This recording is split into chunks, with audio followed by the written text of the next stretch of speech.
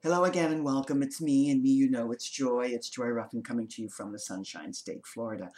Always good to be with you. Good morning, good afternoon, good evening, good day, wherever you are, all the best. It's always food for thought, which I'm sure by this time all of you know. And today the food for thought has to do with leadership qualities and quotes that are made specifically by women. Because for me, my friend, and hopefully for you, it is all about empowering women.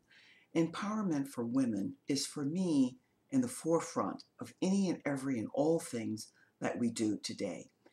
And some of our leading women in the corporate world, in the business world, who have made their way, it's important that they in turn look back, look to their right, to their left, in their circles, and bring others along with them.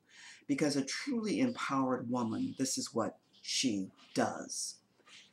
We have many women in corporate America today, and they are paving the way and bringing along with them many other women to be able to have and be able to do the things that they're doing, but having and adding their own creative flavor and their taste and their style.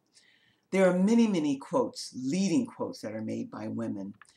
And one of my favorite, and I want to make sure that I get this right, because you've heard the expression, you can have everything that you want. Everything is possible for you. But the kicker that they didn't put onto that saying, my friend, is not at the same time.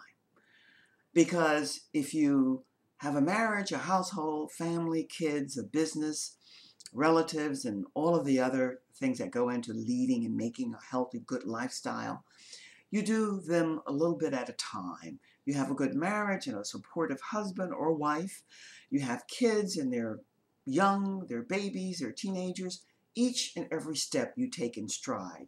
So you can have everything that you want and desire in life, but not all at the same time.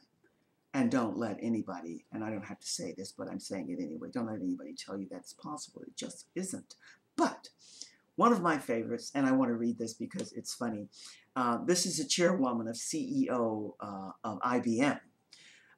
Gina Rometty, I think is how you pronounce her name. And she said, be first and be lonely. Now, that's very impactful. It's very heavy duty too. Be first and be lonely. What does that say to you?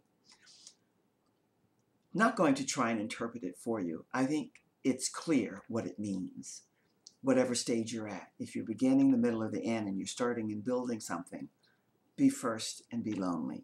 You can have it all, but not all at the same time. So look to the leadership quotes that I have written in this blog today for you, all by women, and a diverse and varied one and the same, but you'll get the gist of it.